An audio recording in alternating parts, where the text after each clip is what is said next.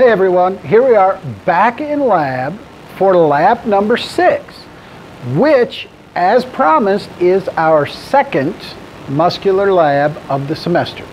Second and last muscular lab of the semester. So, lab number 5, that was a while ago, wasn't it? Your practical has already occurred, and wasn't that fun? So all of that material in the first 5 labs, lab 1, 2, 3, 4, 5, that's done. You will never see that again. Now we start fresh for the second half of the lab semester, which only has 4 labs in it, 6, 7, 8, and 9, this one being first, number 6. And as you have noticed already in your lab manual, this one is straightforward, a list of muscles and their functions that you have to know. So, anatomical with physiology in the part of the functions.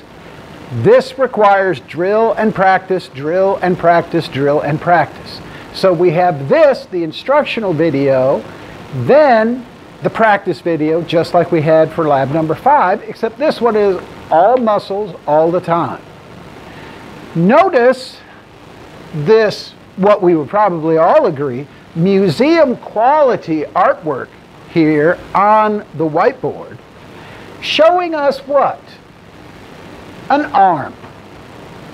Essentially in anatomical position, just laterally extended like so. I had to label the thumb and the pinky with a T and a P because my drawing is so poor, you might not be able to tell otherwise.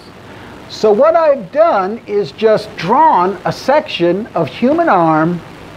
Notice different colors for just 1, 2, 3, 4 of the muscles found there. If you give me just a moment,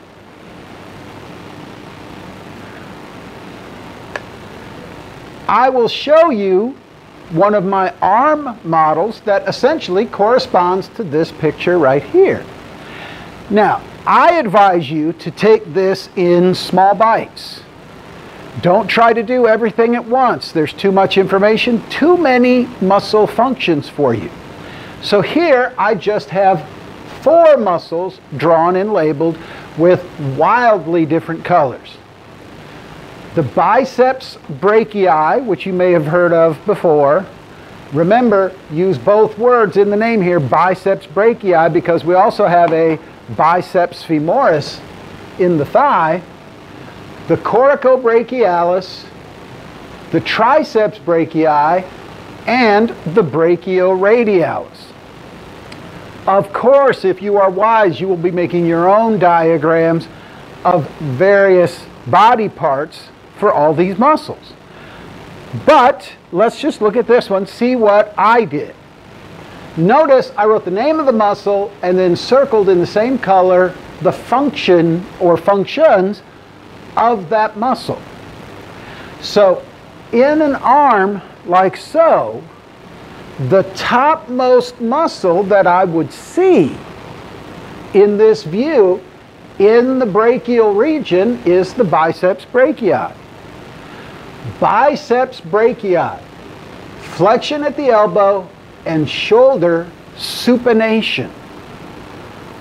Flexion at the elbow, I bet most of you knew that, and shoulder supination. Supinating my shoulder. Flexion at the elbow, shoulder supination for the biceps brachii. And yes, I would recommend that you actually perform these functions when you look at the muscle. That will help you learn it more quickly, we hope. Biceps brachii, flexion at the elbow, shoulder supination.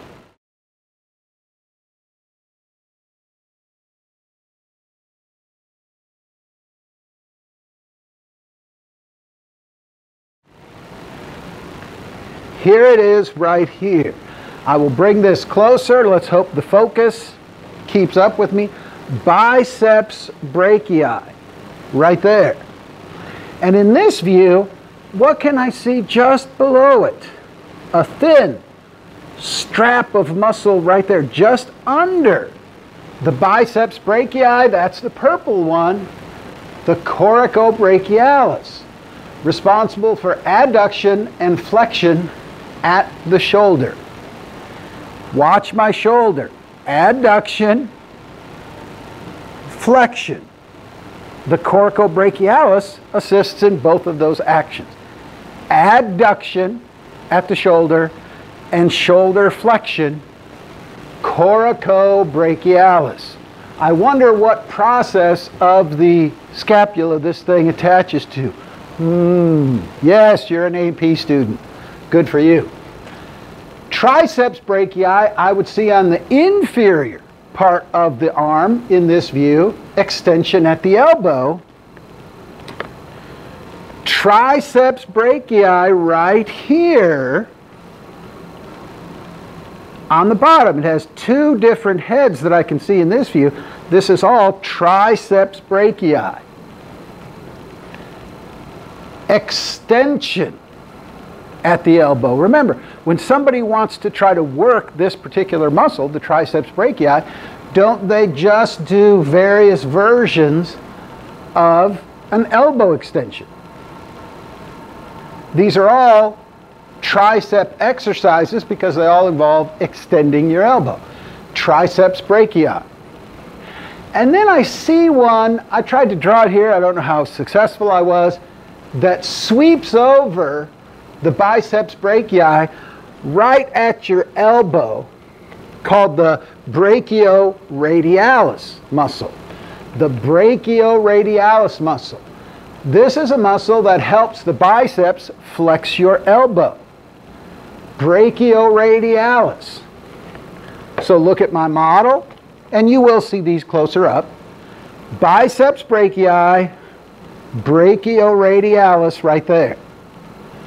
Flexion at the elbow for the brachioradialis. I'm not trying to teach you these muscles right now. I'm trying to teach you a method where you can learn these muscles. So look at my picture,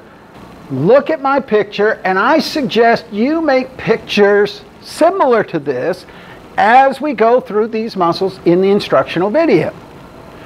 Yes, your textbook has beautiful diagrams of human musculature, but they label every single thing, not restricting themselves to only the list of muscles that we require of you. So just, again, a method that you might use, draw a few of them out, 4 or 5 at a time only, list their functions, maybe here on the back of a flashcard, something like that, and then drill and practice, learn these things. Okay, everybody, what are we looking at here other than fun with lab chairs? We're looking at the 3 primary models that I can use to show you these muscles in Lab 6. So if you count, there are, essentially 52 different muscles, counting connective tissue element and groupings of muscles that I can ask you from the muscular arm, muscular leg, and mini-me models, which I have here in this lab. The muscular leg will always be standing upright like this, that we will see in lab, a very normal orientation. The muscular arm, I will not ask you questions with the muscular arm on its stand. This is not a normal position for an arm unless you constantly have a question that you want to ask me, and I can't even call on you because I can't see you through the computer unless we're using Respondus Monitor. So the muscular arm, I will typically have out of its stand so we can rotate it and look at it a little more closely. The mini-me model will essentially be as it is right here, either anterior or posterior view, depending on the muscles that I want to show you. So here in the instructional video, I will take you through pointing at naming these muscles. I actually considered for this one only making a practice video because it's all memorization. But watch the instructional video, maybe I can give you a few little pointers here and there, and then do the practice video afterward. So let's begin with this muscular arm, and I will show you some of the muscles from the first group that we can see on this model. Some of the muscles will require the full human figure to see, so follow along with me, page 1. Let's name some of these muscles. So this arm, let me do a little camera work, you can see is palm down on the table, like this, a right arm. I cannot see this first muscle in this view. I need a medial view of the arm, so I have to rotate it. Notice the scapula right here, and I can see two muscles very nicely right here in this medial view, the biceps brachii right there, and this one under it, which is called the coracobrachialis. Let me zoom in a little bit for you. So looking straight up into somebody's axillary or armpit region here, I can see the biceps brachii muscle. I use that as an anatomical landmark, this muscle, and I can see directly under it, but only on this medial view, the coracobrachialis, the first muscle in our list. Coraco, from the coracoid process of the scapula, brachialis, right there. I don't see that much of it, but I can definitely see it. If I rotate this muscular arm back to its original position, I can see this triangular shaped muscle right here called the deltoid. Let me give you some different angles of it. This is the deltoid muscle right here, the second muscle that moves the arm, the deltoid. The latissimus dorsi and the pectoralis major muscles I cannot see on this model. I would have to use the full human for that. I can only see a little piece of one of these muscles, not enough to ask you for a lab quiz. But the rotator cuff muscles, of which there are 4, I can definitely see on this model. Rotator cuff is a collective name for 4 muscles that rotate your shoulder. Again, let me pivot this model here, looking again at the axillary region, and you can see one of the rotator cuff muscles right here that lives on the underside of the scapula. In fact, it lives in that subscapular fossa. So look at your list of 4 muscle names. Which one do you think lives in the subscapular fossa? The subscapularis, which is this entire fan-shaped muscle right here, the subscapularis, one of the rotator cuff muscles. Let me just reorient this arm model so I can see the elbow here, the deltoid again, which I will remove now to see some of the other rotator cuff muscles. So we already named 1, which, follow my finger everybody, is back here. That's the subscapularis.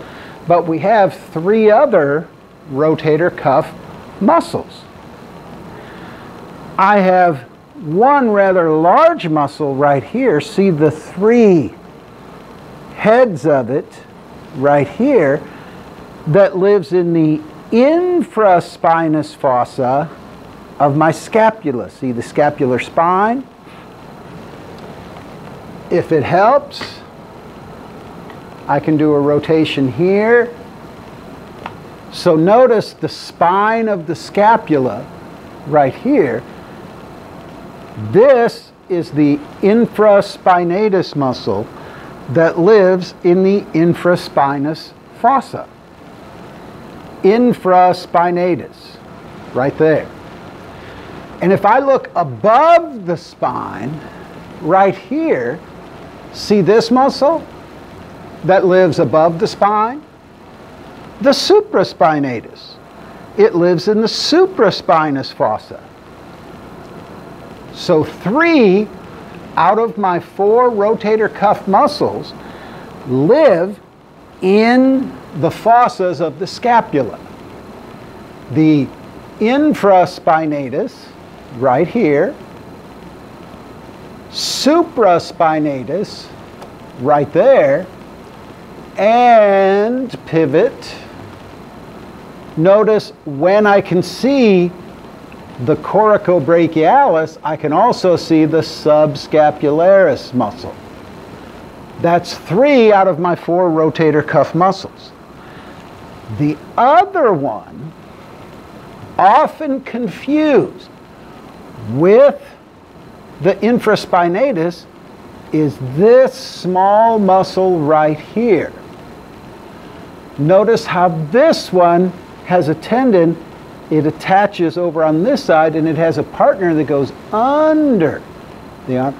These 2 are the teres muscles. Teres minor, teres major. The teres minor muscle, or teres, some people say, lives right next to the infraspinatus. It could be confused as a 4th head, believe it or not, but it has a slightly different origin. So this is the teres minor, the 4th of the rotator cuff muscles. Teres minor, infraspinatus, supraspinatus, and subscapularis. Whoops, excuse me. These are the rotator cuff muscles. The teres major also moves your upper arm, but it's not one of the rotator cuff. The rotator cuff, they essentially occupy these fossas of the scapula. Infraspinatus, teres minor, supraspinatus, and the good old subscapularis. Those are the rotator cuff. Then we have the teres major right there.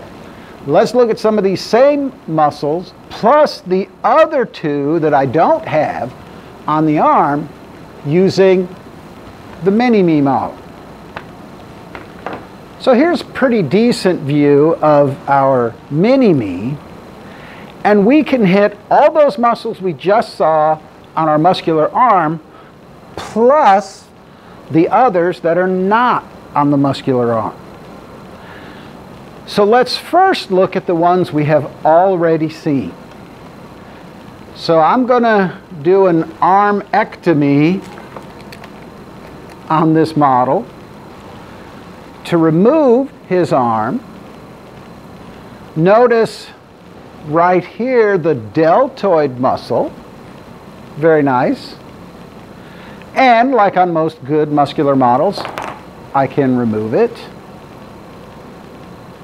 And I have a quite excellent scapular spine right here, don't I?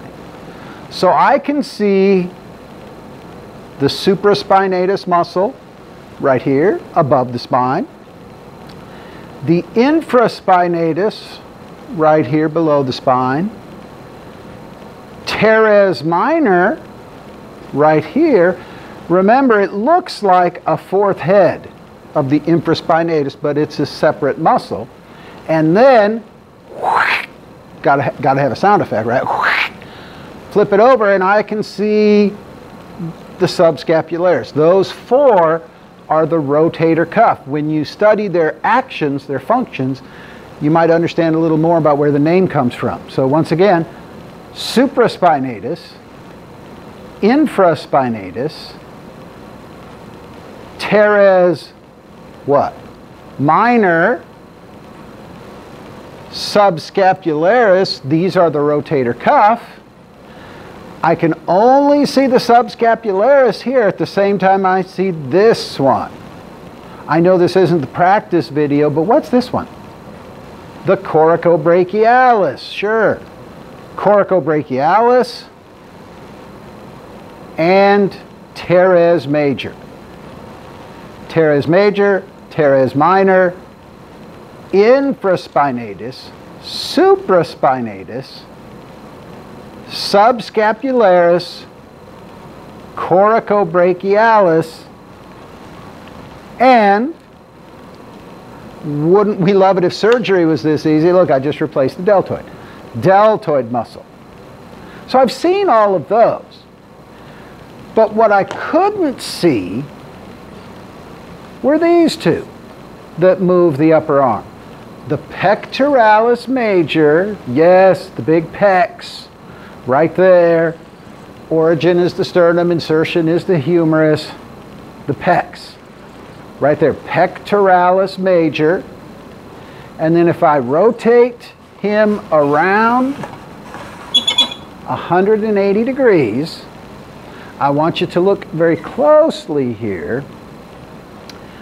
I can see from lab 5 the trapezius muscle right here. Don't look at that. Look below it, right here, these fibers, right here. This is the latissimus dorsi muscle. The latissimus dorsi muscle. Do some pull-ups or pull downs. Sometimes at the gym they call these lat pull downs, pulling that big bar down. So latissimus dorsi, I only see it on one side because remember this other side, on the model's left, they removed that so I could see the erector spinae group from back in lab number 5. So latissimus dorsi and pectoralis major muscles can only be seen on this model. These are the muscles that move the arm. Put me in, coach. I'm ready to play today. Wait. Is this mic live right now? Oh, man. I guess I'll have to edit that out because what kind of fool would I be if I didn't? What I'm doing now is pausing to take just a moment to talk a little more about these rotator cuff muscles. So you see I've dotted them here. We have the supraspinatus, the infraspinatus, the teres minor, and the subscapularis. These are the rotator cuff. Teres major, not officially part of the group, sometimes gets, a little honorable mention nod in there, causing medial rotation. But these 4 muscles grouped together, we see this with the hamstrings, the quadriceps, some other groups of muscles. They're typically grouped together either for anatomical or physiological reasons. Here, it's physiological, the rotator cuff. Now, why did I sneak up to my office and bring down one of my softballs? As some of you from my lectures may know, I did spend some time coaching and a lot of time playing the actual real bat and ball game, which everyone knows is fast pitch softball. Not baseball, tiny little ball, great big bat, so much time between plays, lots of time for scratching yourself, chewing tobacco, spitting, things like that. That's baseball. And I kid the baseball players, of course, but really it's fast pitch softball. Now, this fast pitch softball that I brought down, you may notice, if you can see close enough, actually has cell organelles painted on it. I can see mitochondria, I can see the nucleus, the nucleolus, I can see some rough and smooth endoplasmic reticulum, even a Golgi apparatus. What? You don't have a softball with cell organelles painted on it? Maybe it's just me. This happens to be one that was made for me way back when, many years ago, by one of my ball players who played second base. And this was the cell project for sophomore year in high school. Had to make a cell. This one's a cell painted on a softball. Everybody should have one. The reason I snuck up to my office and brought it down is to describe the common injuries we see to this muscle group. Maybe it will help you remember some of the functions here. Because these four muscles, along with the teres major, largely responsible for rotational motion at the shoulder. Medial rotation, the teres major does some of that, as does the subscapularis. Lateral rotation, the infraspinatus and teres minor doing that one.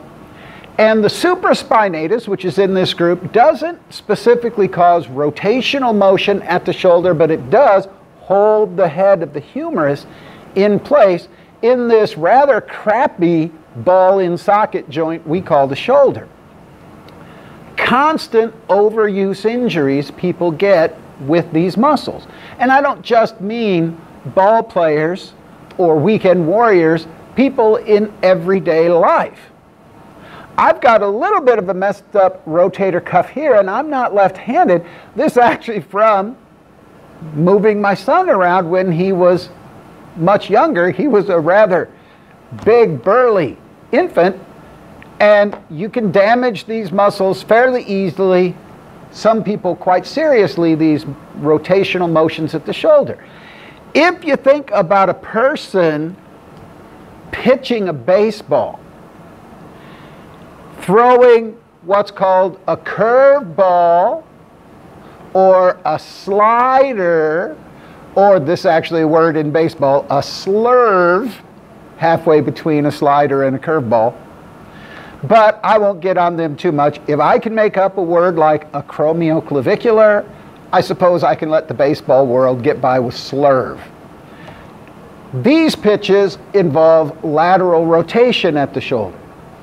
The dreaded screwball, medial rotation.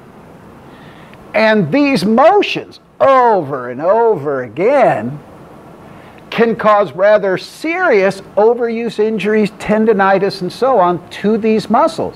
And if you imagine somebody at a high level throwing a pitch like that as hard as they possibly can, many, many times, that can cause serious damage to these muscles. Lots of people have rotator cuff injuries, this group of muscles causing medial and lateral rotation at the shoulder. Why do we not see this so much in softball? Well, softball is a circumduction, the windmill pitch. I'm not saying that a softball pitcher cannot throw a curveball. It would have to be a very, very skilled pitcher. I've seen it before. I stood right behind a home plate and watched a starting Division I NCAA softball pitcher from the University of Iowa throw a curveball, and it curved substantially. But that's a little bit rare, and that has to be done underhand, not overhand like in baseball. This is the reason that a long baseball pitching career typically involves people not throwing these pitches or junk on the ball until much later.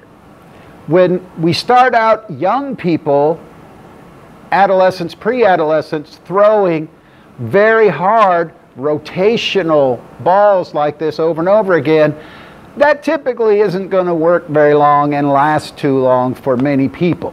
A lot of people who have successful baseball careers into college and beyond don't start doing these things until much later than the youth league baseball that you see. Sorry to burst any bubbles for the baseball people, but this anatomist's general advice is don't start throwing junk until much later. Not to turn this into a coaching clinic, but the next time we meet here at Ball Game Central, maybe we can explain the infield fly rule, or I can tell you why a 1-3-2 double play is the best one going.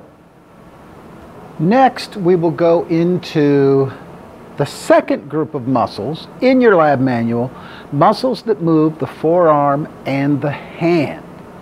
So these are typically muscles that we see mostly in the brachial region right here and the proximal region of the forearm.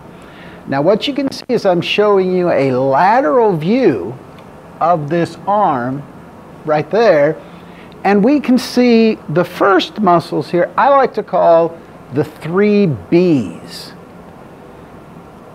In order, as you see them, we have the biceps brachii muscle right here on top, the brachialis muscle right here beneath it, and sweeping across the forearm, sweeping across the elbow, we have what's called the brachioradialis muscle. So biceps brachii, brachialis, brachioradialis, 3 B's.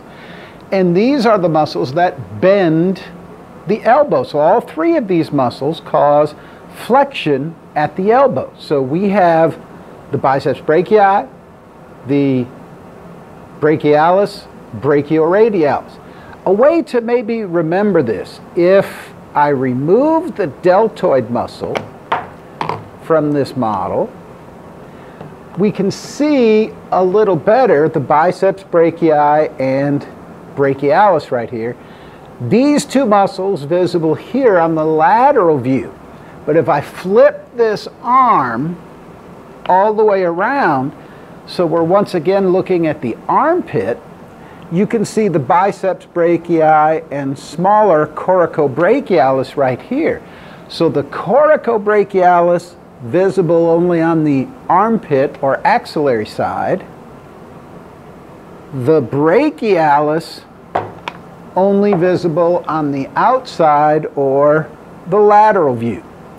Biceps brachii, brachialis, brachioradialis.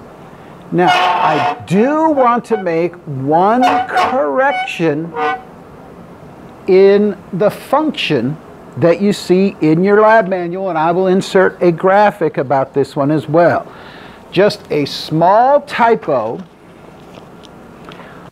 When you look at page 3 and you see the functions of the muscles, for biceps brachii we have flexion at the elbow, which is true for all 3 of my B's, and forearm supination, not shoulder supination. We don't actually supinate our shoulder. So the official functions for you on your quiz, on your practical, for the biceps brachii, the gun show, the biceps brachii is flexion at the elbow and forearm supination.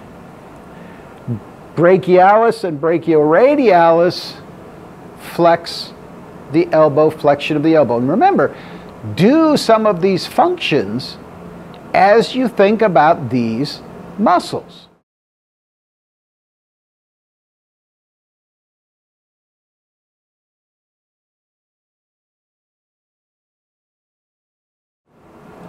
So if we consider the biceps brachii, flexion at the elbow, brachialis, flexion at the elbow, brachioradialis, flexion at the elbow, and the biceps brachii assists in supination of the forearm, which we will see in just a minute.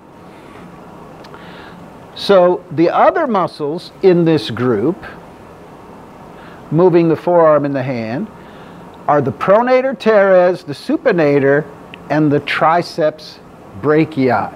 So let's take a quick look at those on this very same arm model. Let me reposition for a slightly better view.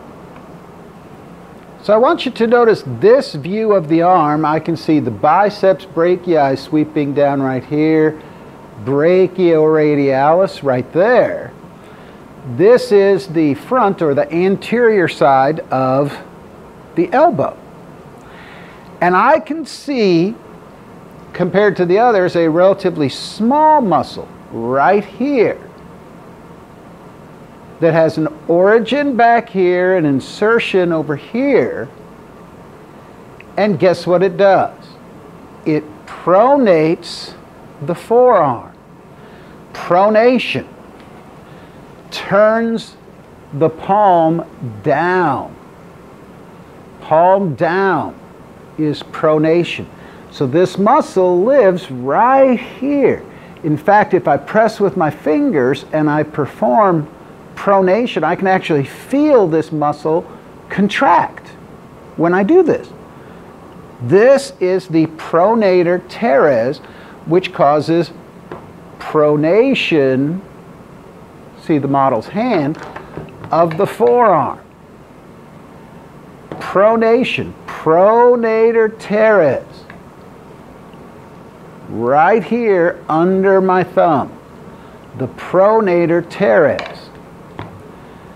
The supinator is the partner to this muscle, but important point here for you to remember looking at these models, I can only see the supinator muscle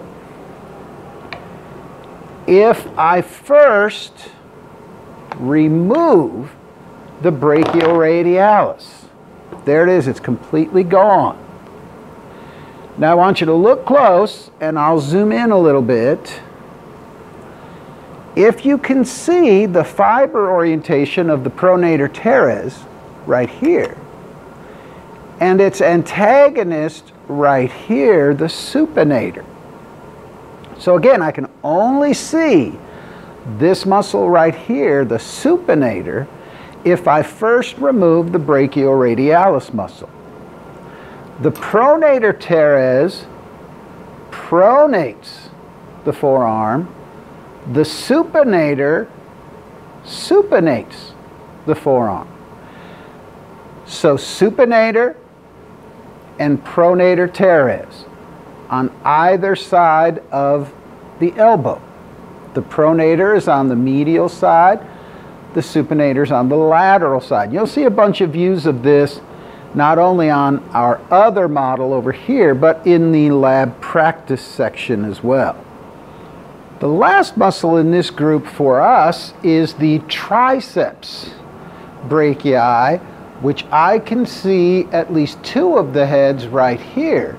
It's a three-headed muscle, meaning three origins, triceps brachii. This is the primary antagonist of my three B's. The biceps brachii and brachialis, which flex the elbow. The triceps brachii extends the elbow. So the triceps brachii, if I stand the arm up a little bit here, so again, this is a lateral view. See the biceps brachii? Whoops, I just lost the lateral head of the triceps. All right, if we look at the muscles standing upright a little bit here, so see the hand, we have the biceps brachii and brachialis, again, lateral view. Brachioradialis right there under my finger. And then this mass of muscle right here on the back side of the upper arm is the triceps brachii. A lateral, long, and medial head, but you don't have to know those three. You just have to know triceps brachii on the back end. The primary function of the triceps brachii is elbow extension. Elbow extension. Now let's look at them on the smaller mini-me model. Let's focus our attention on this model. So we're looking at the upper arm, lateral side.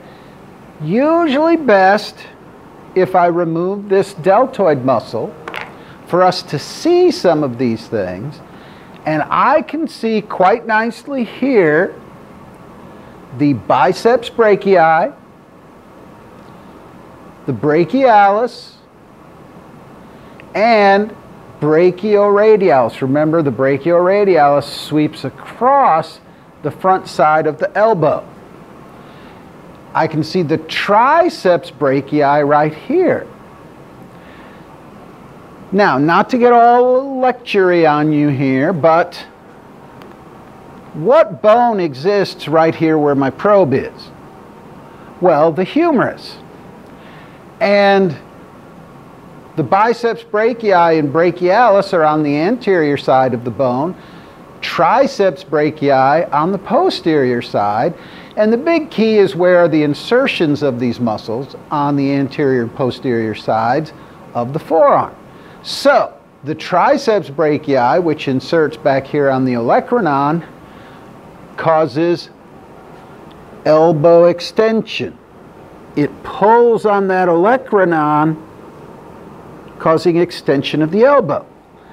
The B's insert on the radius and cause elbow flexion. In fact, if I press my fingers right here into my antecubital space, I can feel tendons tightening in there when I put on the gun show, contracting the biceps brachii and brachialis muscles. Biceps brachii, brachialis, brachioradialis, and triceps brachii right back here. And if I remove the arm from the model completely, I will wager that we'll see in the elbow, look closely, so this is the brachioradialis muscle. Who's this little thing right here? Notice the palm. On the palm side, I have the pronator teres causing pronation of the forearm. Can I see the supinator? Well, the correct answer is no, not unless I first remove the brachioradialis, and then I can see the supinator right there. Look for it to live under this model's version of a nerve here. Pronator teres, supinator. Pronator teres on the medial side, supinator on the lateral side. Look for these. Now we're down at the bottom of page 1 in your lab manual, looking at those muscles that move the hand and the fingers. And essentially what we have are flexors and extensors, largely doing action at about the wrist and to some of the fingers. So the view we have of our muscular arm right here is like so. And we can have of our wrist flexion right there or extension right there. We can also have abduction at the wrist toward the side of the radius. Remember how we would stand in anatomical position. Abduction and adduction as well at the wrist. So flexion, extension. And if we think about flexion, what muscles, where would they be, could cause this type of motion to happen? Well, these would have to be muscles on the palm side. They would pull. Remember, muscles pull things. So they would pull my wrist and my hand in this direction. So this is where my flexors are. On the other side, that's where my extensors would be located. So if we're looking at this model, I expect to see flexors over here on the palm side and extensors back here on the back side or the posterior side, the side with the back of your hand. So flexors live here. In fact, you can see some of these flexor tendons right there, and the extensors are on the back side of the forearm. And we start with the two extensor muscles that you must know. So let me rotate the arm over to this position so that we can see both of them, and they are not hard to identify at all if you just remember one trick. Look at the second extensor muscle, the extensor digitorum. The extensor digitorum. Follow my finger down and see these three tendons on the back side of the hand. If I make a claw, I can actually see tendons right here.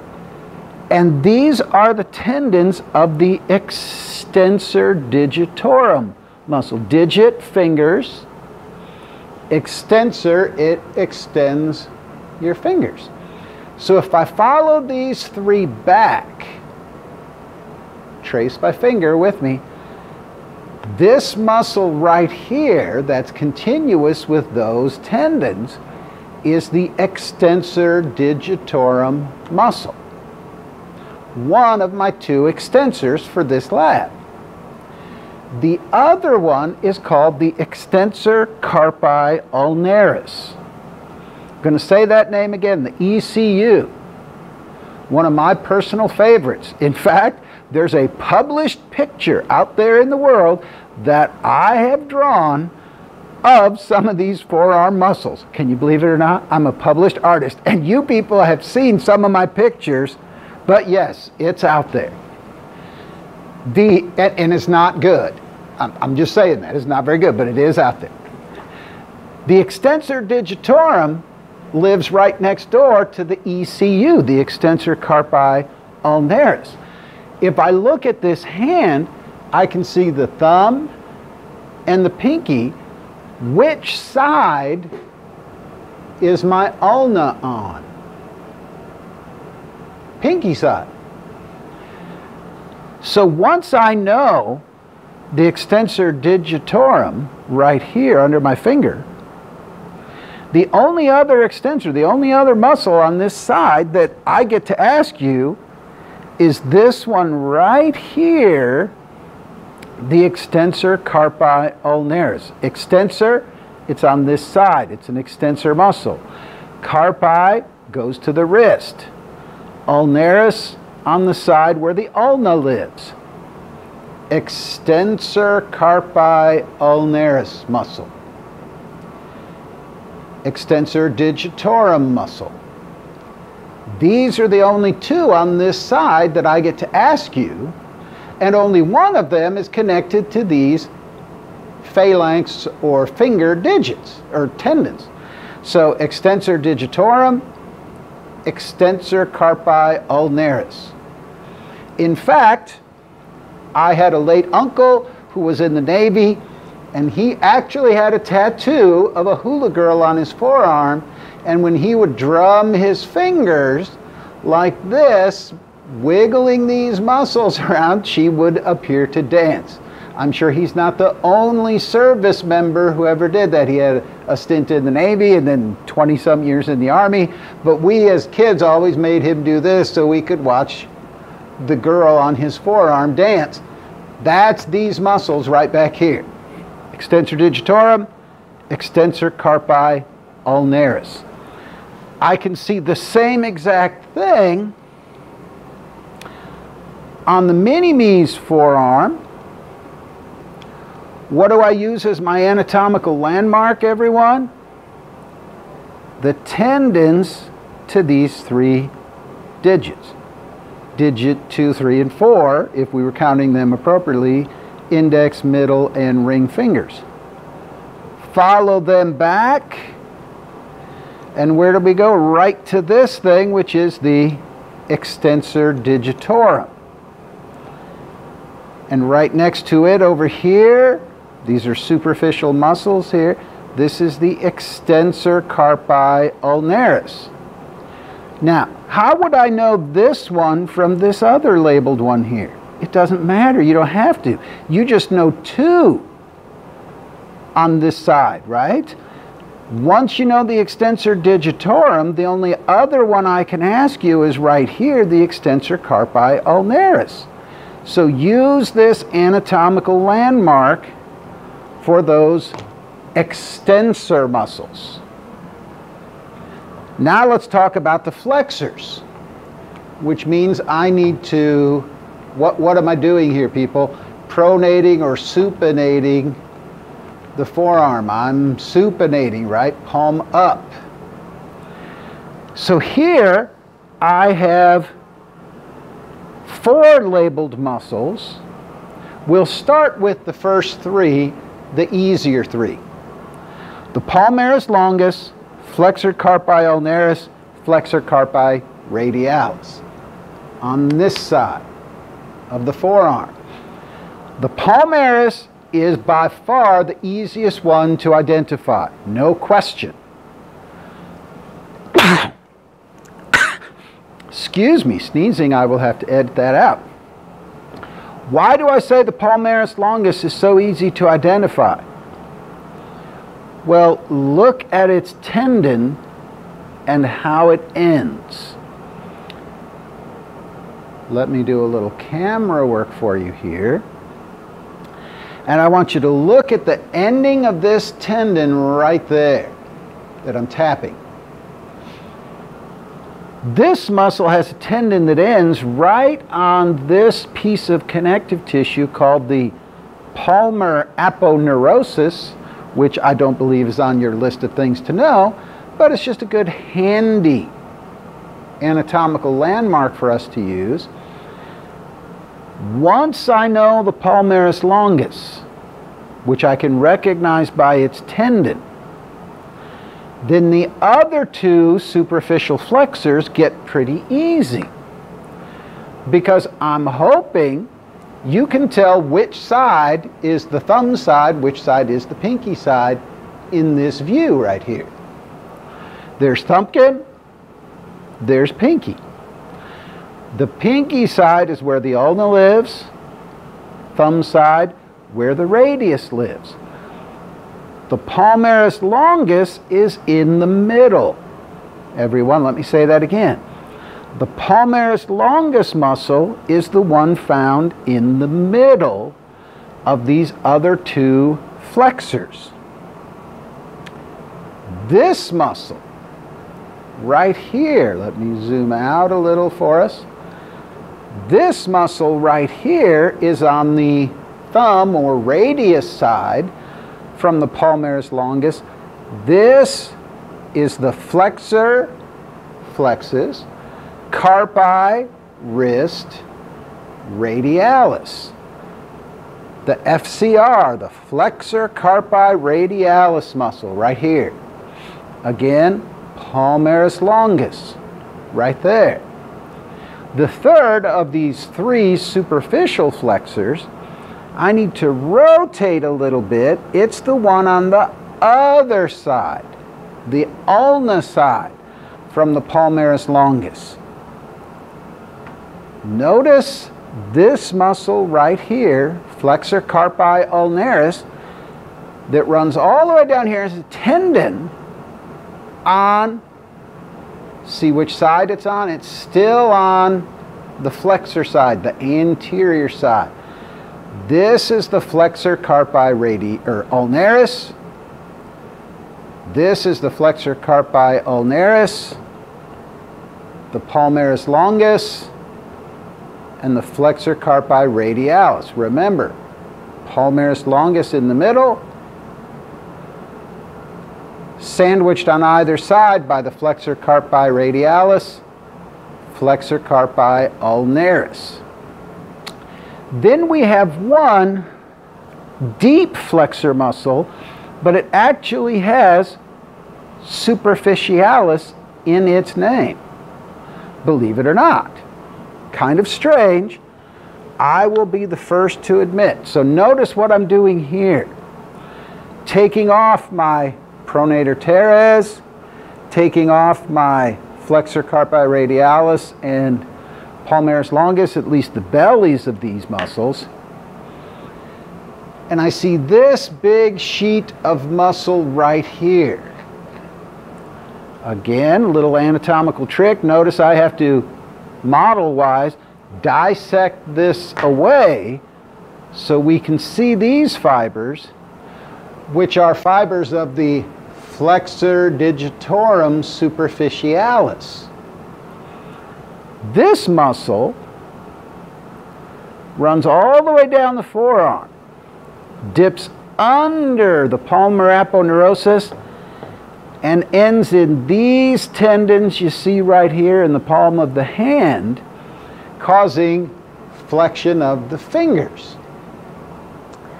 Now, it's a little, I guess I would say the word is counterintuitive, that this muscle is deep to the wrist flexors, but it's the most superficial of the digital flexors. So its name is the flexor digitorum superficialis because it's the uppermost, topmost, superficialmost of the digital flexors. So let me put this back on, and just one more quick rundown on the flexor side. I always locate the palmaris longus first. Palmaris longus, flexor carpi what? Radialis, a little pivoting here. This could only be on the other side of the palmaris longus, the flexor carpi ulnaris. Now let's look at the mini-me's forearm, the other side. Again, what are we looking at? Flexors. So first, can you see the palmaris longus muscle? Look right here at the palmar aponeurosis. There it is. Palmaris longus. Then there's only two others I can ask you, remember, in this view. Flexor carpi radialis, flexor carpi ulnaris. How about this muscle? Does it have a name? Yes. We don't care what it is. Palmaris longus, flexor carpi radialis, flexor carpi ulnaris. Way over here on that ulna side. And then if I remove this, what can I see deep to those muscles? The muscle fibers of the flexor digitorum superficialis muscle. Think about those and how you have to see them when you do the practice video. What we're looking at here is, of course, a thigh on one of my muscular leg models. And you can probably see behind us here we have a whole bunch of beautiful leg models back there, but they're all the same. They're actually all even left ones, so there's no difference in any of these. And we're going to look at muscles up here first. If we notice in our lab manual, these are muscles that move the thigh. Remember, the thigh is the area from your hip to your knee. Your leg is your knee to your ankle. So we're going to talk about muscles that move the thigh. Then we're going to talk about muscles that move the leg. Then we have muscles that move the feet and the toes. So let's start up here with some of the more obvious muscles that I see in this anterior view that are from the first group. So have your lab manual handy, and I want you looking at my muscle model, and let's start with a few of the obvious ones. The two that we can see here very obviously are the iliacus and the psoas major muscle. The iliacus and the psoas major. So notice the iliac crest that I see right here. And in the iliac fossa, I have the iliacus muscle right here. This is the iliacus. And then appearing to shoot right up out of it, a separate muscle, the silent P, psoas major muscle right here. So I want you to look at these two, the iliacus and the psoas major.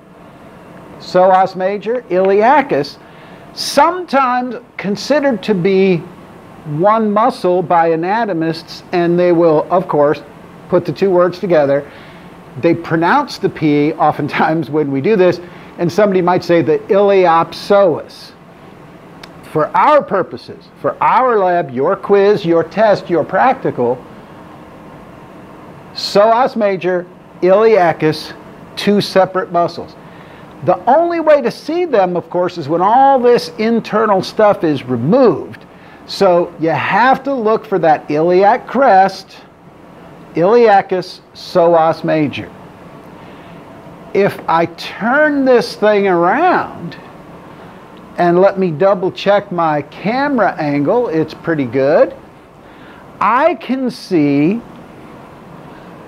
the gluteus maximus, the glute, and the gluteus medius right here.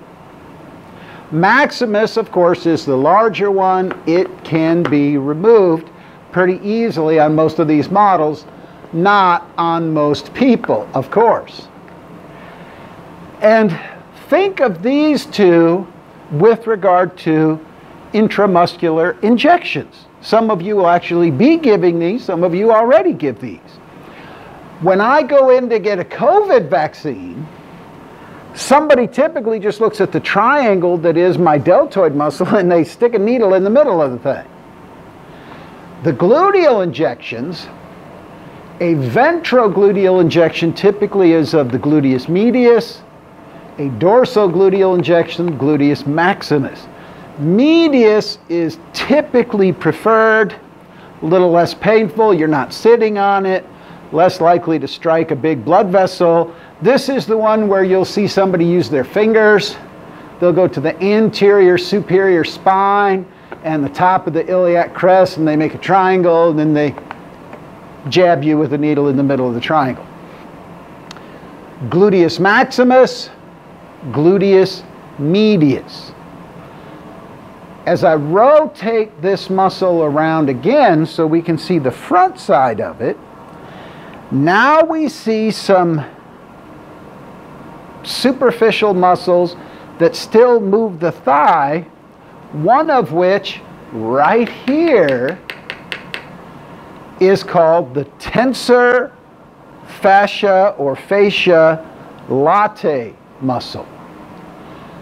The tensor of the lateral fascia. Some people, and I'm talking to you, some of you people, in the future you will call this great big sheet of tendon the iliotibial band. This big sheet. This muscle, amongst other things that it does, it tenses this iliotibial band, or the lateral side, pinky toe side, fascia or fascia that I see here. Tensor fascia latae. I wonder if there's a memory trick that could help us learn this one. Okay, everyone, what are we looking at? Well, of course, a close-up on that little pocket found in blue jeans. Now, I would have shown you this in lab, but I was not wearing a pair of pants that had this little pocket. You know the one I'm talking about, this thing right here. Everybody wonders what it's for in blue jeans. Most likely, it was for a pocket watch back at a time when people wore pocket watches. And this considered all-American garment, even though it's named for Genoa in Italy and made from a fabric named after a city in France, and of course created most popularly by a Bavarian immigrant named Levi Strauss. But these pants that we have, blue jeans, have this little pocket right here. And this little pocket sits right on top of the tensor fascia latae muscle. So what I want you to imagine is a time when you could go to a coffee shop with your friends. There were no problems and no restrictions, that sort of thing. Maybe we'll get there after the vaccines and everything. But I want you to imagine that you have change in this pocket, coins in that pocket, and you go to the coffee shop with your friend to buy what? A latte. And you reach into this pocket and pull the coins out to buy a latte. So this is your tensor fascia latae pocket. Tensor fascia latae pocket. That's right where this pocket sits, is right directly on top of that muscle. Just a little memory trick to hopefully help you with this muscle's name. And yes, during lab, I typically would wear a pair of blue jeans and reach into this pocket and pull a quarter out. Not that you could buy a cup of coffee for a quarter anymore, but I think you get the idea. Tensor fascia latae pocket. Okay, now we're back. Let's rotate around to the medial side of this thigh right here. And I'm going to take off the tensor fascia latae muscle. I'm going to take off this one we haven't done yet, called the sartorius. And then I'm going to zoom in a little bit for you. Just a little. And we're going to see some muscles here that are adductors of the hip. Adductors, pulling the hip in, pulling the femur in toward the midline. So notice where I'm tapping my probe right now. This is the pubic bone. Can be easily palpated in people. And I want you to notice right here, shooting off the pubic bone, I have a very small muscle right there called the pectineus. Find it in your list under muscles that move the thigh. The pectineus muscle right there. And as I turn it ever so slightly, I see a second, much larger muscle here, also connected to the pubic bone. This one is the adductor longus muscle. I'm going to say that again. The adductor longus muscle. Keep rotating. I see this superficial strap of muscle right here coming off the pubic bone. This one is the gracilis muscle. The gracilis muscle. Keep rotating. And then I see one last one coming off back here. This one is called the adductor magnus muscle. The adductor magnus. All four of these muscles create the motion of adduction at the hip. The pectineus, adductor longus, gracilis, adductor magnus. Now I do this the same way every single time I go through these four hip adductors. Pectineus, adductor longus, gracilis, adductor magnus. Pectineus, longus, gracilis, magnus. Pectineus, longus, gracilis, magnus. I say them in that order of four the same way each time. Why do I do that? So then I don't care where the dot is. I just start with the first one and recite my 4 muscles in order. So say it along with me one time slowly, starting right here at the pubic bone. Pectineus, adductor longus, gracilis, adductor magnus. The gracilis is the very superficial one on this medial side of the thigh. Magnus is actually quite big. Most of it's covered up. The longus, of course, quite long, going all the way down here, but pectineus, this little short one.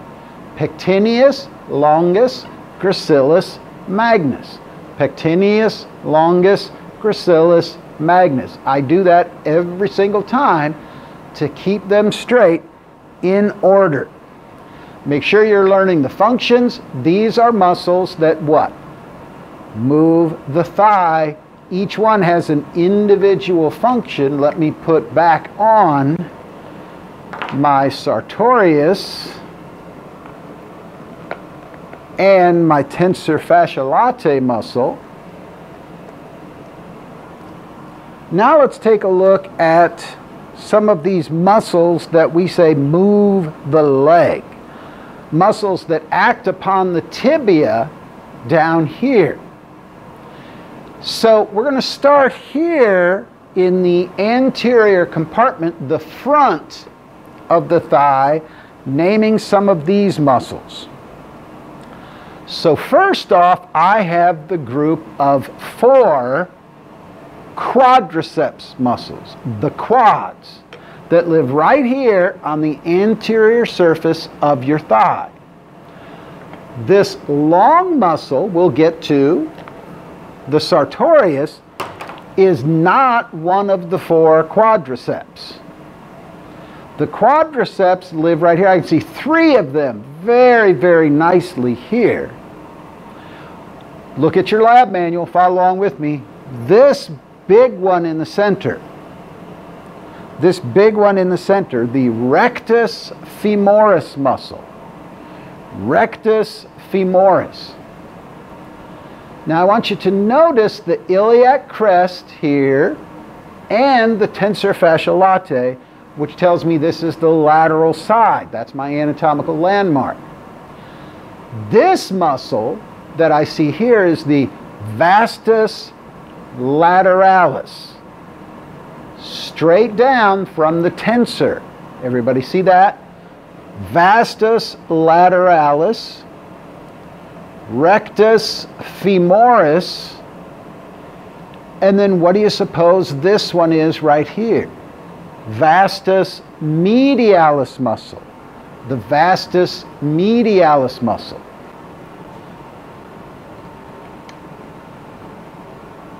Let me adjust my camera just a little bit for us, and I can go through those again. Vastus lateralis, rectus femoris, vastus medialis. 3 out of the 4 quads or quadriceps in, again, this anterior compartment of the thigh. Now, these 4 muscles are primarily knee extensors, extensors of your knee. They all converge into that patellar tendon that attaches on your tibial tuberosity. You know that thing somebody whacks you with a hammer on? Let's go a little lower. So they hit you with a hammer right here to get the knee-jerk reflex, hitting the tendon. Some people call it a ligament here, but the tendon that's continuous with these 4 muscles. And you say, wait a minute, Dwayne, you've only shown us 3 of those muscles. Yet you say there are 4. Yes, there are 4 of them. So again, with what we know here, rectus femoris, vastus lateralis, vastus medialis. Where's the fourth one? You see in the list, the vastus intermedius. Well, to see that one, the rectus femoris must be removed. I can see the fibers right up here in the middle. The vastus intermedius muscle. So now I can see the three vastus muscles, lateralis, intermedius, medialis, 3 out of the 4 quadriceps, but I can't see all 4 of them at the same time in this model. I can only see 3 at a time. The 3 vastus, or 2 vastus and the rectus femoris, the quadriceps, primary extensors of the knee.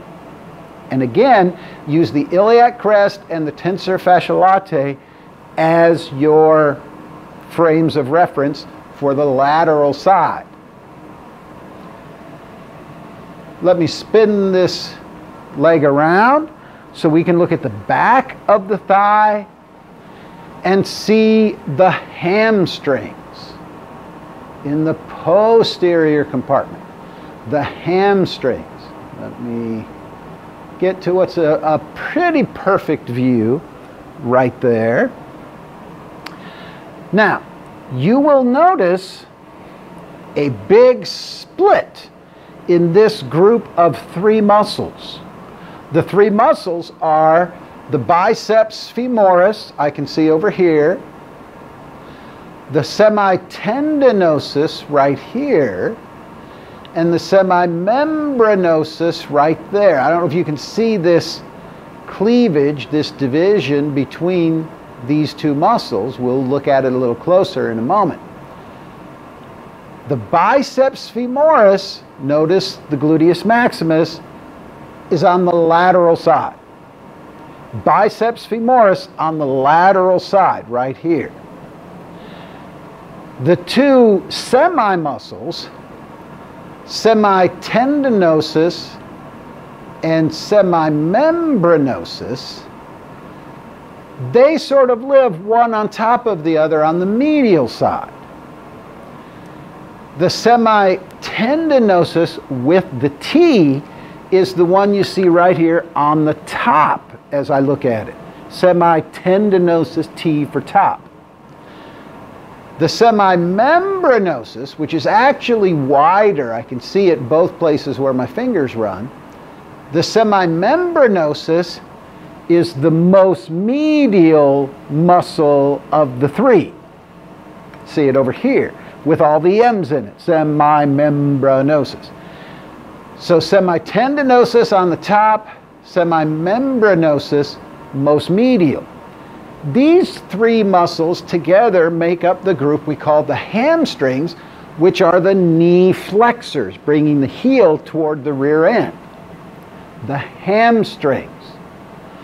Now, I grew up in a family of meat packers. This is not weird to me. But when you eat a ham, what are you eating?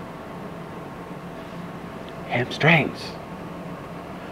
When you buy an expensive ham that has a bone in the middle of it, what's the bone?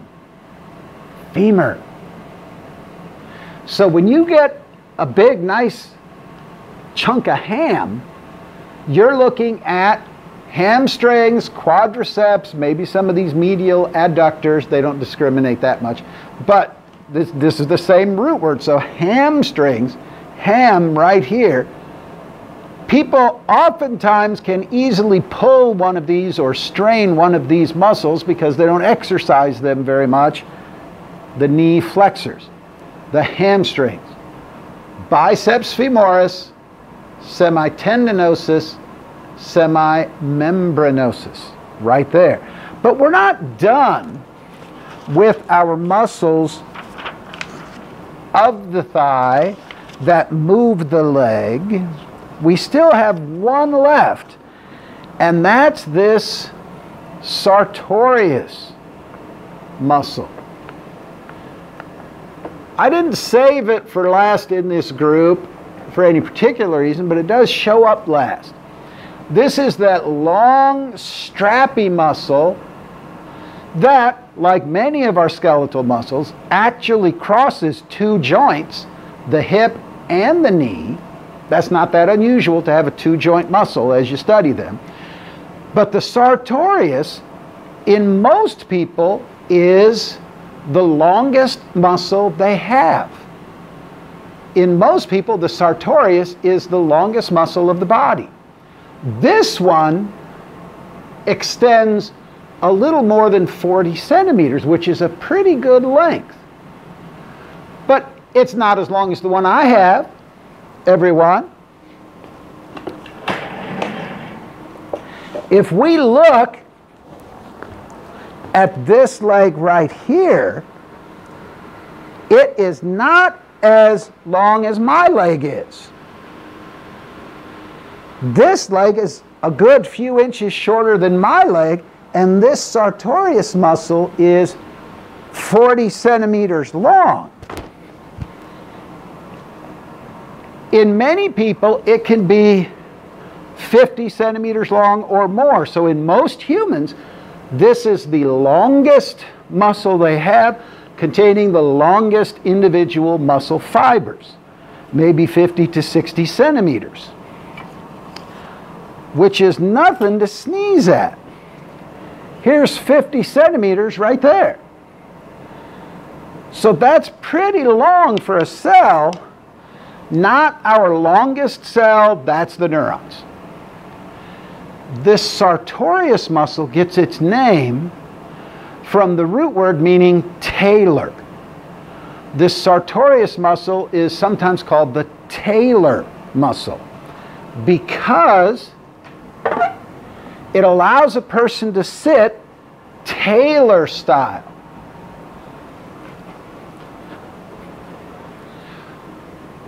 Which is this cross-legged style of sitting. The sartorius muscle flexes the hip, flexes the knee, and laterally rotates the hip like so. Imagine somebody with no chair working on clothes or fabric, so they drape the fabric this way and go to work. The tailor muscle. So my sartorius muscle allows me to create this motion right here. Okay, now let's look at some of these same muscles acting on the thigh and the leg on this mini-me model. Once you've seen them on the larger leg model, which is sitting right over there, it should be quite a bit easier with, let's say, maybe two exceptions that are sort of tough to see on the mini-me. But let's take a look at these muscles right now. In an effort to give you about the best video image that I can, I've zoomed in a little bit here on the mini-me model. And let's just take a look at some of these muscles that we've already seen, and let's review the names. So what's the name of this muscle right here from which I might grab some change out of that little pocket in my pants? Yes, the tensor fascia or fascia latae muscle. On the anterior side, right under that, hip pocket, I guess I would say, on the anterior side. Then I see the quadriceps group right here with the 1, 2 vastus muscles that are always obvious to see. So use this tensor muscle as a frame of reference because this is latae, lateral. So this one is the vastus lateralis. That makes this one the vastus medialis. And which muscle lives right between those two in the quadriceps group? The rectus femoris. Vastus lateralis, rectus femoris, vastus medialis. Now where, question mark, where is the vastus intermedius? Can only be seen deep. It's down here. I would have to first remove this long band of muscle which, by the way, what's this one called? Right here. That is the sartorius muscle, the sartorius. So if I remove it, like so, and if I remove the rectus femoris, like so, you can probably even see what the model builder did. They numbered this one right here, much smaller than its two siblings, is the vastus intermedius muscle. So vastus medialis, vastus intermedius, vastus lateralis muscles that I can see on the anterior side of the thigh. Now, if I rotate this model a little bit and try to do a little bit of camera work for you, I think you can see the little tiny pectineus right here. Now, remember my method from the larger leg model, how I go through these muscles mentally every time. Pectineus, adductor longus, gracilis, adductor magnus. So first, right here, the most difficult to see, I think, of them on this model is the pectineus. That makes this one the adductor longus, and sort of difficult to see just because of the positioning of the legs and the fact that this model does not disassemble. Its legs do not come apart from the rest of it. So again, I can see the pectineus, adductor longus, and right here, riding on top, see that? This is the gracilis muscle. This is the best view I get of that one on this model. And if I spin the whole thing around, get ready for a chalk-like squeak here.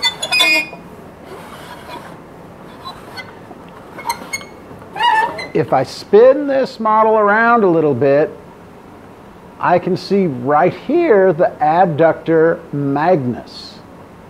Adductor magnus. So remember, from anterior to posterior, pectineus, adductor longus, gracilis, adductor magnus. That's this one right here on this model. And if I continue to rotate this model and zoom out just a little bit with our camera, I can see obviously back here the gluteus maximus, a little hint, not that well represented, gluteus medius right here. But once I see the old glute, I know this is the lateral side on the back. If the other leg didn't clue you in that this was medial, that makes this lateral. That allows me to identify the three muscles here in the hamstrings group, the hemis, if you will. And remember, there are three muscles in this group. On the lateral side, I have this one, the biceps femoris muscle. Then moving in a medial direction, I have the semitendinosus right here. And I think, at least it appears to me, I can see this. You can see the division between the semitendinosus and the semimembranosus right here. Look for this division, and I'll let my probe hang out here for a moment so maybe it'll focus in nicely for you. This division right here separates the semitendinosus from the semimembranosus. The membranosus is not that visible because it's covered up largely by this semitendinosus muscle right here. Again, those three muscles are what? The hamstrings.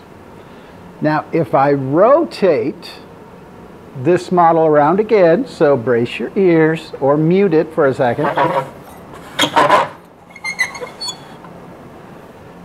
you will notice that if I take off the chest plate,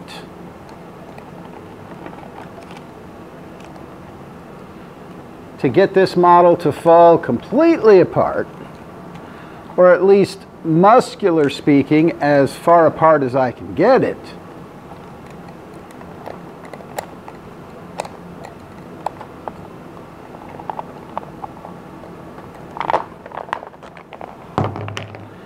and I remove some of the innards,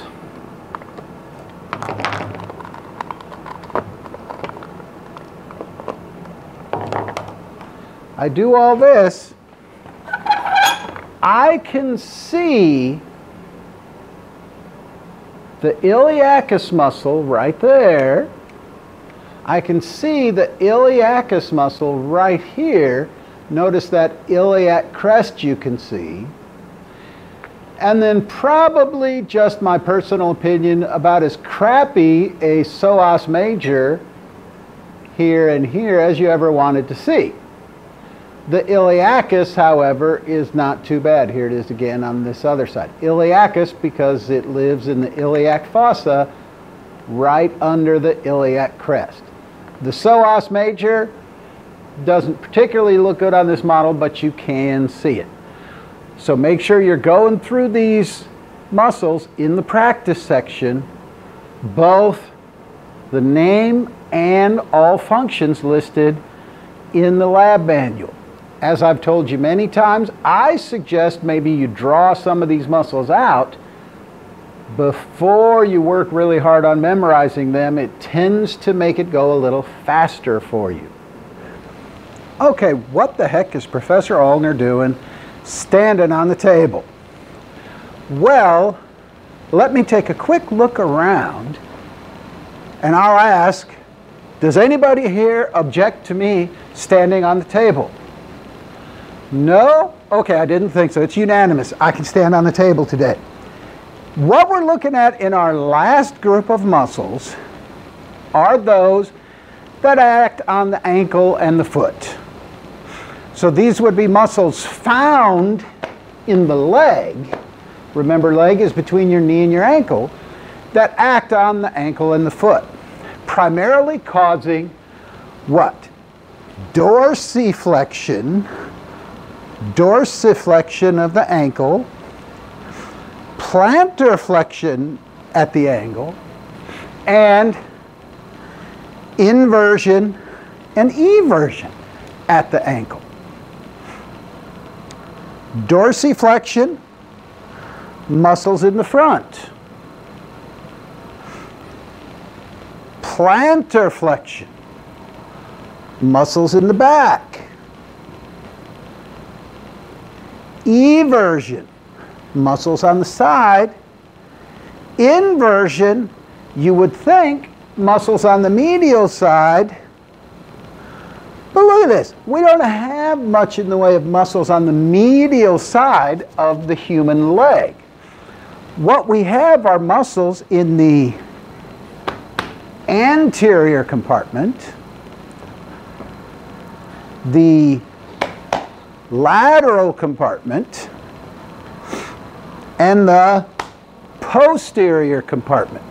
So we'll go through these in turn, but remember, these muscles primarily causing dorsiflexion, plantar flexion, inversion, and eversion at the ankle. Now, if the table behind my leg looks wet, that's only because I just cleaned the thing, because if you stand on the table, you should probably clean the table. So let's look at this leg model, and now we're looking at these muscles. Muscles that are in the anterior compartment between the tibia and the fibula. Muscles that are in the lateral compartment riding above the fibula, or superficial too, and muscles in the posterior compartment behind the tibia and fibula. And look at the medial compartment, there really isn't one. Go ahead and knock on your own medial compartment with your hand. I'm doing it right now on mine. You just hit this bone right here, which of course is the tibia. But don't hit too hard because remember, you have a periosteum there. So let's look at this model. Now, you always need to orient yourself. The knee, the big toe would be very good things to use for that orientation here in the two-dimensional space that we have in an online lab. You do not have the option of handling this model, of rotating it yourself. It's all dependent, from your point of view, on whatever images I provide. So let's start here in what's called the anterior compartment of the leg, with this muscle right here, the tibialis anterior. Notice it rides directly above your big toe and it lives right next to the tibia. The tibialis anterior. Let me do hopefully a tiny bit of camera work to perhaps make it a little more obvious for you. But I still want to be able to see the knee and the big toe. There we go. Tibialis anterior. Some people confuse it with this muscle, which is the extensor digitorum of your leg, which is not on our list. So the only muscle I can ask you on the front side or anterior surface, again, notice the patella and the big toe, is this one, the tibialis anterior muscle. If I rotate this model around to the side, so now I'm looking at the lateral compartment right here. The most superficial muscle I see right here, this one, is the fibularis longus muscle. The fibularis longus on the outside of your leg. This muscle right here, actually very pronounced, typically very large in people who are active bicyclists, bike riders. Now, I don't know if you've been in the market for a bike since the pandemic started, but good luck finding a good one right now because they're fairly scarce. But if you have a bicycle and you ride it, particularly a bicycle where your foot clips into a pedal, every time you do an upstroke, you have an eversion of your foot to help power your pedal, and that really works this muscle right here, the fibularis longus muscle. Just like the tibialis anterior, the fibularis longus is the only one I can ask you in this lateral compartment. Now, if I rotate this just a little bit, I can see two of the three muscles we have in the posterior compartment. These two muscles are in order the gastrocnemius and the soleus muscle. Gastrocnemius and soleus muscle. The gastrocnemius or calf muscle is more superficial. The soleus is under it. I can always see them like this. If I rotate it more so you can see the backside, this calf muscle, two heads.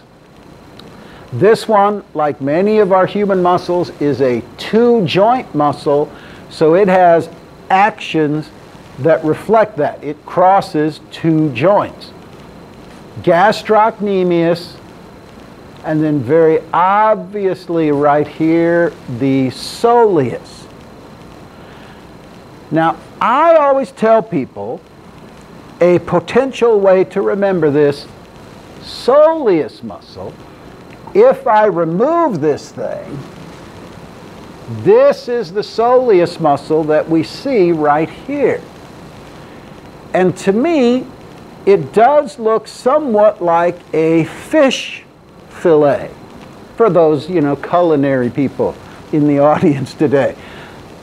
And sole is a name of a fish. So the soleus muscle, this one that looks sort of like a fish, under the calf muscle or the gastrocnemius.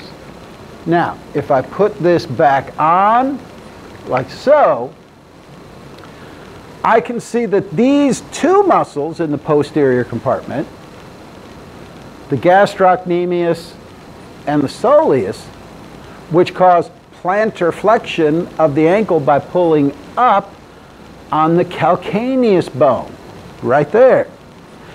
And these two muscles, like the quadriceps, have a common tendon that's right here, the calcaneal tendon, the only connective tissue element in this week's lab. This is the calcaneal tendon, sometimes called the Achilles tendon. For those of you who love Greek mythology, of course, when Achilles' mother dunked him in the river to make him invulnerable, she had to hold him somewhere. She held him right here. So then that part of his body did not get submerged. So then that was his weak spot, his Achilles heel. You get it? The Achilles tendon, but the technical name is the calcaneal tendon. And I have no idea if Achilles looked like Brad Pitt or not. But the calcaneal tendon, the tendon of the gastrocnemius and soleus muscles. So now let's be very careful on the posterior side in this posterior compartment of the leg. So the two muscles that are pretty easy, I think, to find, the gastrocnemius and the soleus, because they're continuous with this calcaneal tendon. The third and final muscle in our list is the tibialis posterior.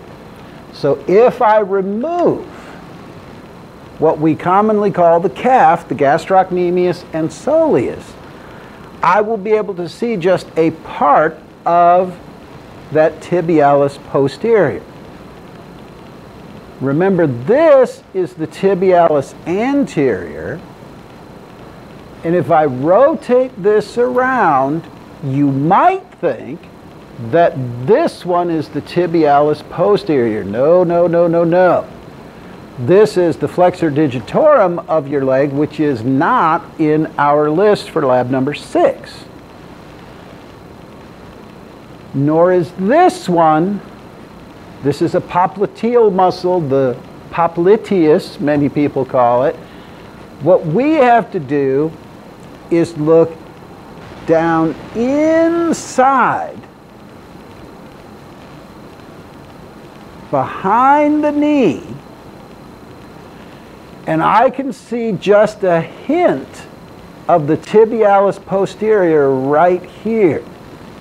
It's a deep muscle of the posterior compartment. How can I use that to help me out on a lab quiz or a practical? Well, again, keep this in mind in a very practical, yes, I did just say that, sense. On the back side, there's only 3 muscles that I can ask you. Gastrocnemius, soleus, then any other muscle back here on the heel side. When these are removed, would be the tibialis posterior, right there. So it's on the posterior side of your leg, but I can only see a small amount of it here, but it's the only one that's deep back here. So there's only 3 in this posterior compartment, 2 of which are removed So by process of elimination, this one would have to be the tibialis posterior. Again, you want to use the knee, front or back, ankle, big toe as your points of reference anatomically down here in the leg.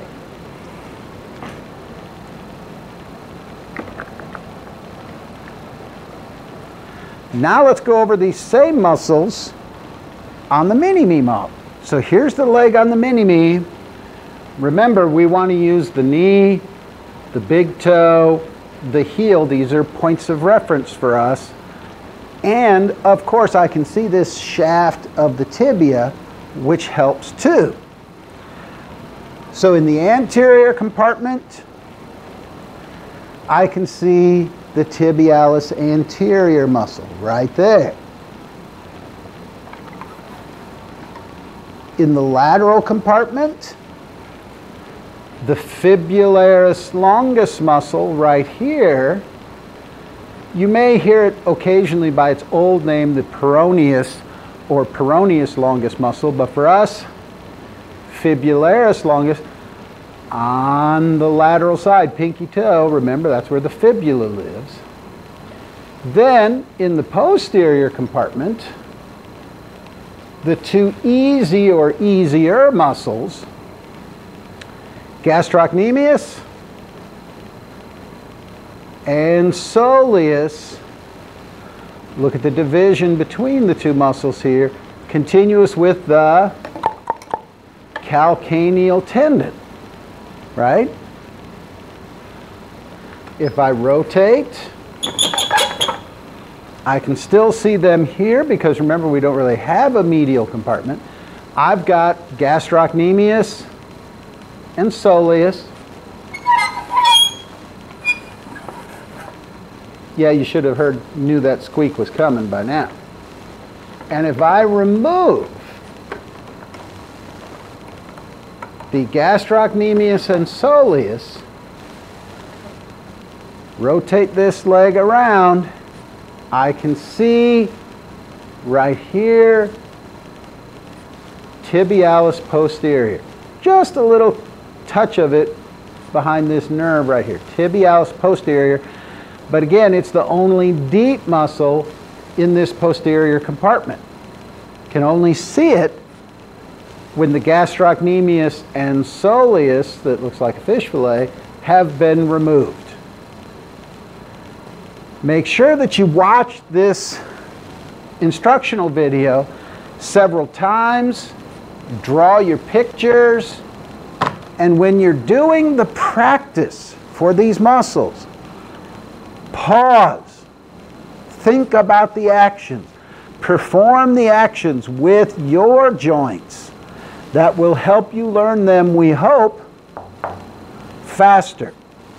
Get ready, draw some pictures, then dive right into that practice. Hey everybody, look, Professor Allner's up on the table again. Well, yes I am. A, it's fun. B, it's kind of nice to see the room from up here this high. And C, it gives me a chance to explain something to you that might be helpful in remembering this idea of compartments in the leg. So remember, we have the anterior, lateral, and posterior compartments. And going forward, you may have already heard of a condition some people call shin splints, or anterior compartment syndrome, or tibial stress syndrome. These terms all get intermixed with one another. It can be kind of confusing. Well, I do want to point one thing out to you. It isn't technically shin splints. I have heard more than one people say in my life, and I've heard people ask me about this idea. So here is a left tibia. There's one right here, there's one right here. This is a real one. If your tibia was actually splinting, coming apart, fragmenting, What do we call that? That's a fracture. We're not describing an injury that's a fracture of this major weight-bearing bone when somebody says shin splints or anterior compartment syndrome. We have as many compartment syndromes as we have muscular compartments.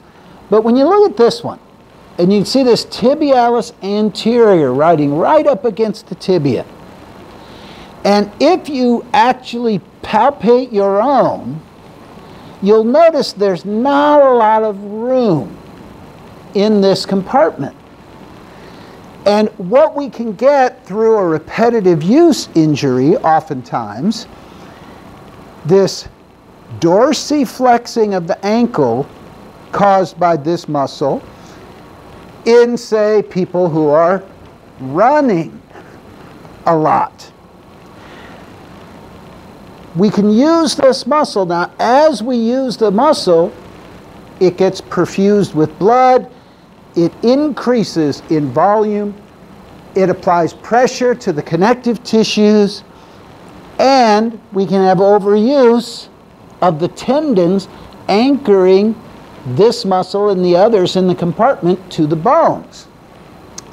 So when we say anterior compartment syndrome, or tibial stress syndrome, or shin splints, we're often talking about inflammation of the connective tissue elements in this compartment, attaching these muscles to the bones. It can go away with a reduction in exercise because, of course, then the swelling gets reduced. So we're talking about tendinitis, we're talking about inflammation of the fascia or fascia, the connective tissues, encapsulating the muscles in this compartment because there's not a lot of, let's say, volumetric room for things to expand here. Also, straight physical trauma could cause this. But many people think of it in terms of repetitive use, injuries, running, exercising, marching in the military, things like that. So your shin is not actually splinting. Duh, that would be a fracture.